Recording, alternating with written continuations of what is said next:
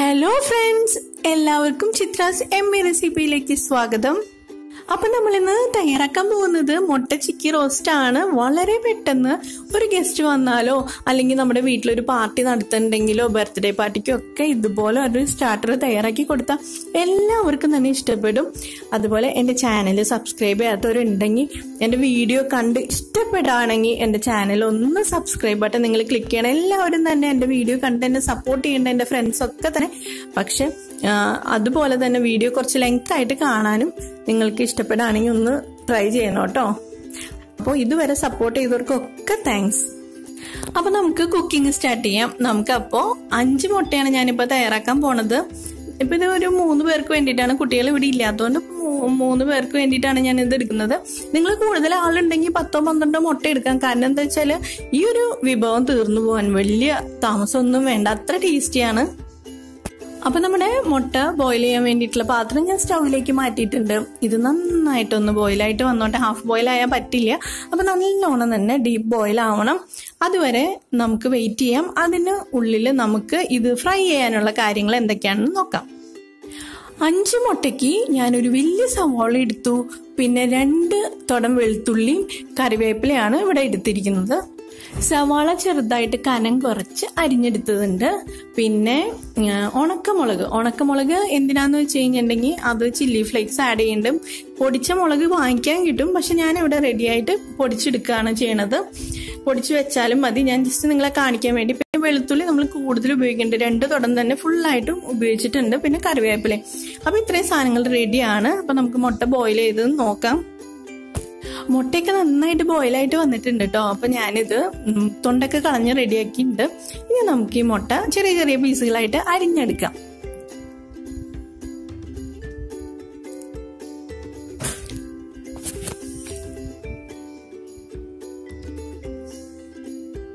പൊടിഞ്ഞു പോയാലൊന്നും കുഴപ്പമില്ല, നമുക്ക് ഇത് അരിഞ്ഞ് എടുക്കാം. കാരണം അതിൻ്റെ ഉള്ള മസാലയൊക്കെ പിടിച്ച് കഴിയുമ്പോൾ നല്ല ടേസ്റ്റാണ്.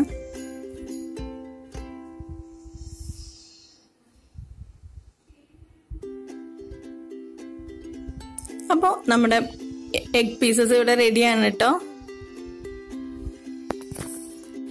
കുക്കിംഗ് പാൻ അടുപ്പത്ത് വെച്ചിട്ട് വെളിച്ചെണ്ണ ഒഴിച്ച് നമുക്ക് സവോള ആദ്യം വാട്ടിയെടുക്കാം. കുറച്ച് ഉപ്പും കൂടെ ചേർത്ത് കൊടുത്തിട്ട്. അപ്പോൾ 5 മുട്ടയ്ക്കാണ് ഒരു സവോള എടുത്തേക്കണത്. നമ്മൾ കൂടുതൽ മുട്ട ഉപയോഗിക്കുമ്പോൾ അതിനനുസരിച്ചിട്ട് സവോളയുടെ എണ്ണം കൂടണം. സവോള കുറച്ച് കൂടുന്തോറും ടേസ്റ്റ് കൂടുള്ളൂ. കാരണം ഇത് ഫ്രൈ ആയിട്ട് ഇത് ശരിക്കും പറഞ്ഞാൽ 1/4 ഭാഗമായിട്ട് കുറയും. അപ്പൊ നിങ്ങൾ എത്രത്തോളം സവോള ഉപയോഗിക്കുന്നോ എത്രത്തോളം വെളുത്തുള്ളി ഉപയോഗിക്കുന്നോ നല്ലതാണ് കേട്ടോ. സവാള ഇവിടെ ഫ്രൈ ആയിട്ട് വരുന്നുണ്ട്. ഈ ഒരു ഹാഫ് ഫ്രൈ ആകുമ്പോൾ നമുക്ക് വെളുത്തുള്ളിയും കൂടെ ചേർത്ത് കൊടുക്കണം. വെളുത്തുള്ളിയും ഒന്ന് നന്നായിട്ട് തന്നെ ഫ്രൈ ആയിട്ട് വരണം. ഇനി വെളിച്ചെണ്ണ കുറവാന്ന് തോന്നുകയാണെങ്കിൽ കുറച്ച് വെളിച്ചെണ്ണയും കൂടെ നമുക്ക് ആഡ് ചെയ്ത് കൊടുക്കാവുന്നതാണ് ഈ സമയത്ത്. അപ്പൊ നമുക്ക് ഇതിനെ ഇളക്കി നമുക്ക് ഈ വെളുത്തുള്ളിയും കൂടെ നന്നായിട്ടൊന്ന് വേവിച്ചെടുക്കാം.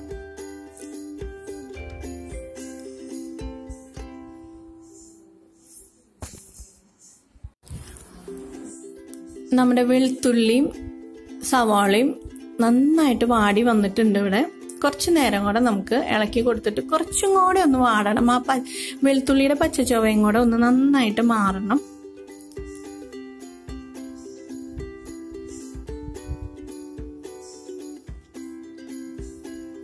ഇതിന്റെ ഒരു പ്രത്യേകത എന്ന് പറഞ്ഞാൽ പെട്ടെന്ന് തന്നെ ഉണ്ടാക്കാൻ പറ്റുന്ന ഒരു വിഭവമാണ്. എന്നാ ആർക്കും തന്നെ ഇഷ്ടപ്പെടാണ്ടിരിക്കില്ല ഇത്. കാരണം പിള്ളേർക്കും ഒക്കെ നല്ല ഇഷ്ടാവുന്ന ഒരു റെസിപ്പിയാണ് കേട്ടോ ഇത്.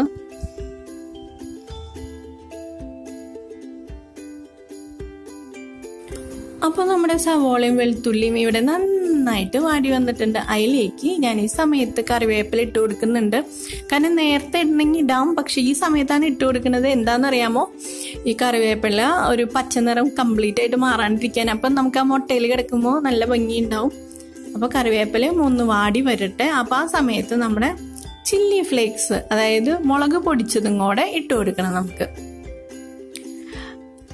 അപ്പോൾ ഇപ്പൊ ഞാൻ കാണിക്കുന്നത് ഞാൻ പറഞ്ഞ പോലെ റിപ്പീറ്റ് ചെയ്യാണ്. 5 മുട്ടയ്ക്കാണ്. അപ്പൊ 2 സ്പൂണൊക്കെ ചില്ലി ഫ്ലേക്സ് മതിയാവും.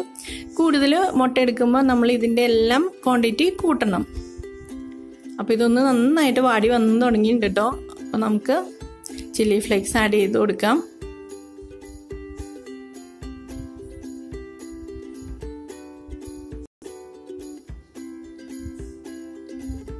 ശരിക്കും പറഞ്ഞാൽ ഓണിയനൊക്കെ ശരിക്കും ഹാഫായി. ഈ സമയത്താണ് നമ്മൾ ചില്ലി ഫ്ലേക്സ് ആഡ് ചെയ്ത് കൊടുത്തിട്ട് അതും ഒന്ന് വല്ലാണ്ട് കരിയാതെ തീ കുറച്ചിട്ടിട്ട് നമുക്ക് ചില്ലി ഫ്ലേക്സ് ആഡ് ചെയ്ത് കൊടുക്കാം. അപ്പോൾ വെളിച്ചെണ്ണ കുറവാണ്, അതുകൊണ്ട് ഞാൻ തൈര് വെളിച്ചെണ്ണയും കൂടെ ആഡ് ചെയ്ത് കൊടുത്തിട്ടുണ്ട്. കാരണം എന്താ വെച്ചാൽ ചില്ലി ഫ്ലേക്സ് ഒന്ന് മൊരിയണമല്ലോ.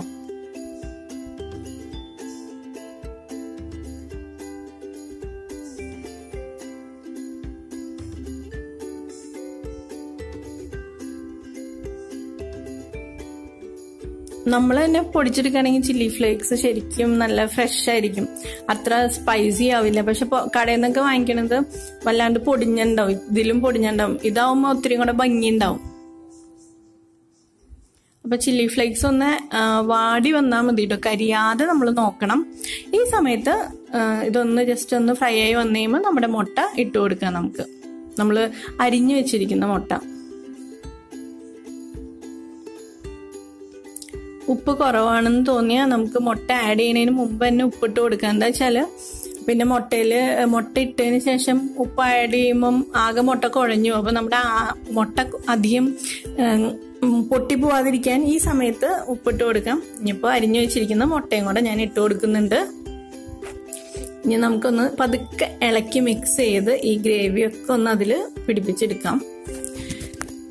അപ്പൊ ഞാൻ പറഞ്ഞോണം, ആ കറിവേപ്പില ആ പച്ച കളർ പോവാണ്ട് കിടക്കണുണ്ടോ, അതിന്റെ ഒരു ഭംഗി പ്രത്യേക ഭംഗി തന്നെയല്ലേ.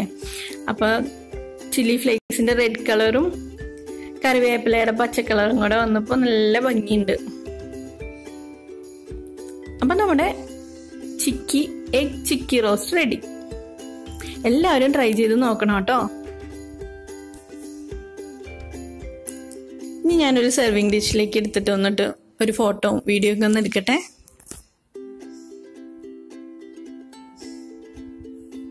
അപ്പൊ നമ്മുടെ ബോയിൽഡ് എഗ് ചിക്കി റോസ്റ്റ് ഇവിടെ റെഡിയാണ്. എല്ലാവരും ട്രൈ ചെയ്ത് നോക്കണം. അപ്പോൾ എല്ലാവർക്കും ഇഷ്ടമായി കാണുമെന്ന് പ്രതീക്ഷിക്കുന്നു. എൻ്റെ ചാനൽ സബ്സ്ക്രൈബ് ചെയ്യാത്തവർ സബ്സ്ക്രൈബ് ബട്ടൺ ക്ലിക്ക് ചെയ്യാനും ലൈക്ക് ചെയ്യാനും വീഡിയോ ഇഷ്ടമായ ലൈക്ക് ചെയ്യാനും മറക്കരുത് കേട്ടോ. അപ്പോൾ അടുത്ത വീഡിയോയുമായി കാണുന്നത് വരെ see you soon. Thank you for watching my channel.